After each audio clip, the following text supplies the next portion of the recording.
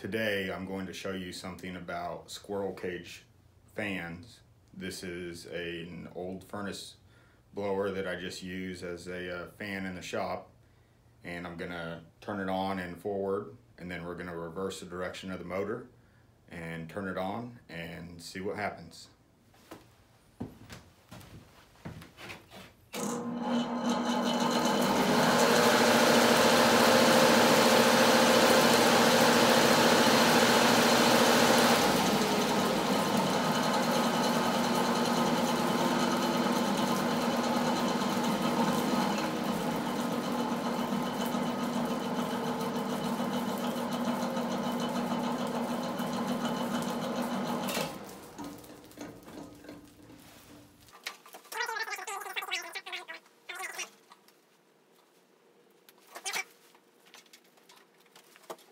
And now the fan is spinning the opposite direction, and we're going to see if it pulls the ribbons in or still blows them out.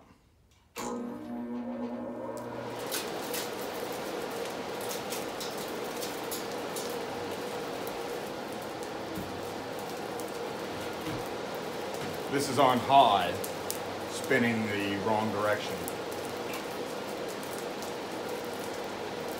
This is medium.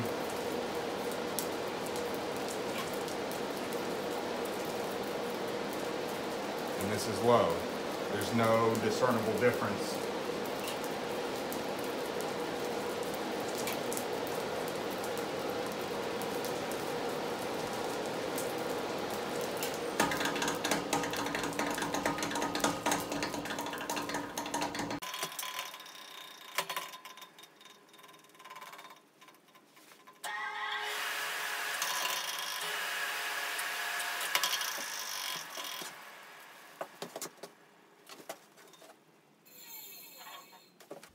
You have to let it come to a stop before it'll actually change directions.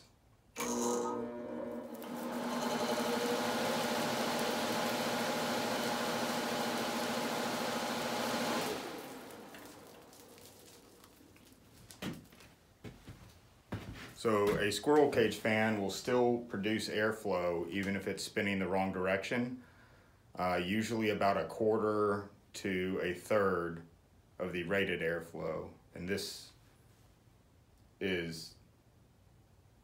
is not usually a problem for single-phase motors, but in industrial applications using three-phase motors, just switching two leads can cause the fan to spin the wrong way, and you'll still have airflow.